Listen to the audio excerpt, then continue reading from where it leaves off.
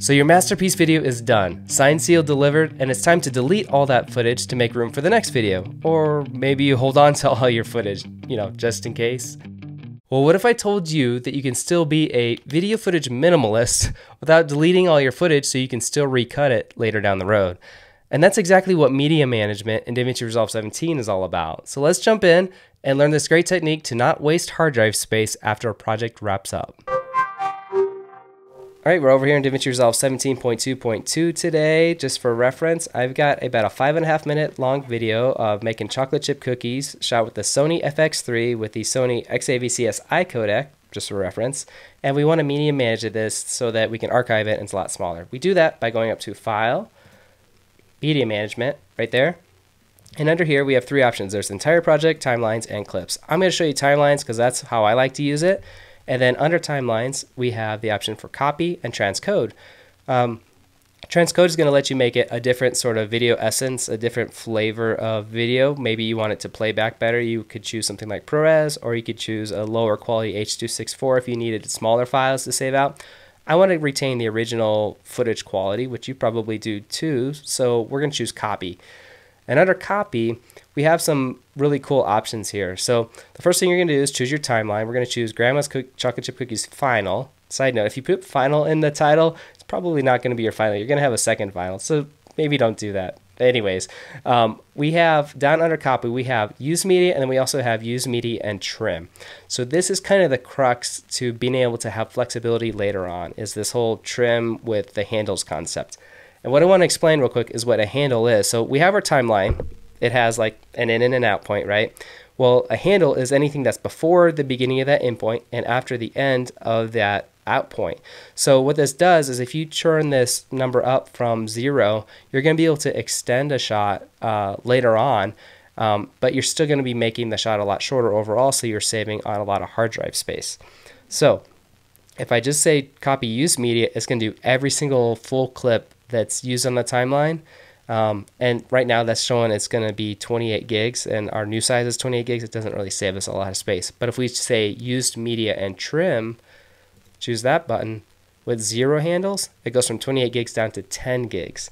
So about a third of the file size, you're going to save a lot of hard drive space. However, because it's at 0 handles, you can't really adjust it later on. You could rearrange the clips and you'd have all your edit points there, but you don't have anything extra. So I would say at a minimum, it's probably a good idea to turn this up to like 12 frames, which if you're shooting 24p, that's half a second. That's going to increase your file size a little bit. We're up to 12 gigs, but it still gives you quite a bit to work with. If you need to like tweak something, maybe you're changing music, need to have something sync up to a new beat. The other options you have down here are use project name subfolder, keep things organized, consolidate multiple edit segments into one file. What this one does is if you are going to need to recolor grade it later on, it's going to take, if you have that same shot in multiple spots, it's going to just make sure that it only makes one file of it so you can use remote grading later on. There'll be another tutorial on this channel for sure about remote grading. It's super powerful.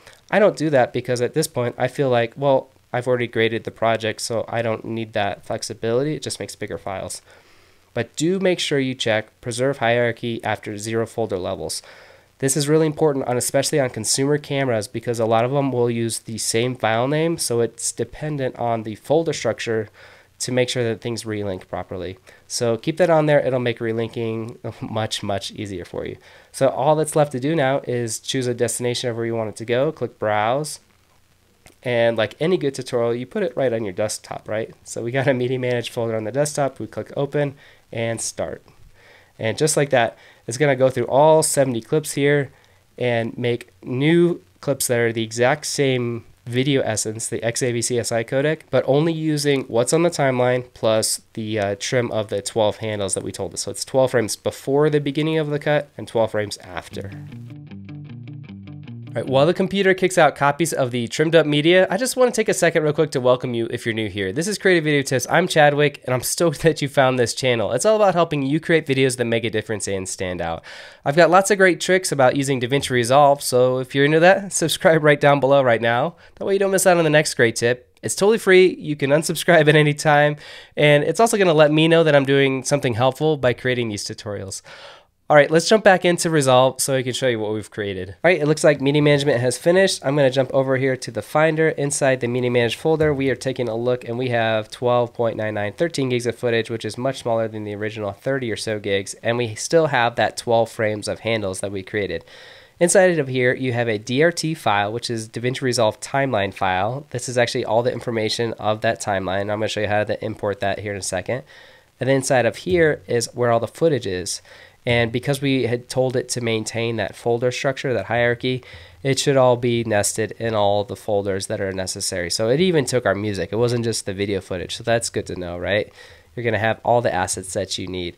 And then within the clips folder, you'll notice anytime you use multiple parts of the same clip, it creates a unique file name for you. So it's not overwriting them unnecessarily so these are different instances of that same 425 clip. There are 5 or 6 of them here. It just does that automatically, and because of the time code and the relationship to the DRT file, it's going to link up perfectly when we try to import those into a new project, as we can do with our DRT file. So let's do that next. So to open this, like we're starting a totally fresh project, we're coming back at this years later.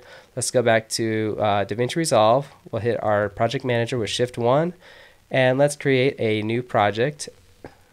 Okay, and we'll call this on archive. And then to import a timeline in here, it's Command Shift I, or you could go to File, Import Timeline right there. And then we just point it to our desktop folder where we had that DRT file made, which is this Grandma's Chocolate Chip Cookies. We click Open. And yes, we do want it to change for us and set that all up for us. And just like that, it has linked and found all of those new clips that are the XAVCSI codec that it had made to match what our original source files were. So just like that, we go back over here to the media page. You can see these are indeed the media managed versions, but there's still this H.264 high 422 codec. This is still really great looking footage. We haven't lost any quality. The only thing we have lost, and I will point this out because it is important, we have lost any information if you wanted to know about the gamma or the color space that you can normally find using Sony Catalyst Browse if it's S-Log3, for example. We have lost that information, so if you want to retain that later on, you maybe put a text note on what type of footage you have in there. But other than that, that's as easy as, that's all there really is to it. So if we go back to the timeline here, we can see that we indeed do have handles on the footage, because we can take this and we can roll it out, 12 frames either direction. Hey, if you learned something new, make sure to give this video a like so that other people can find it and learn too. And if you want to learn more about video editing in DaVinci Resolve, maybe using the speed editor, click the playlist I have on screen right now. And since there's so much more to learn, I'll see you in that next video.